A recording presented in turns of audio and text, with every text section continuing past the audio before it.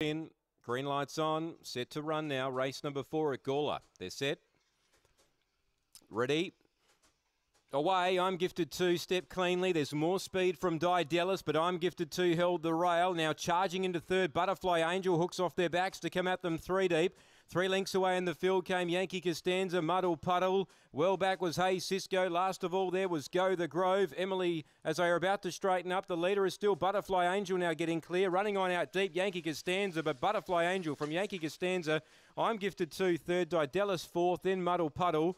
Next in was Hey Cisco, then came Go the Grove, and there's the one that we were missing, Emily Will. It was tailed off about 6 lengths away at the rear, 22.84 the time. Butterfly Angel, back-to-back wins for her. Number 3, 2 Yankee Costanza out deep will get second, and 1 third I'm Gifted 2 who led them up, but just couldn't get away from them. 4 gets fourth, Didellis, 3-2-1-4, 22.84 the time for Butterfly Angel. 2 in a row for her.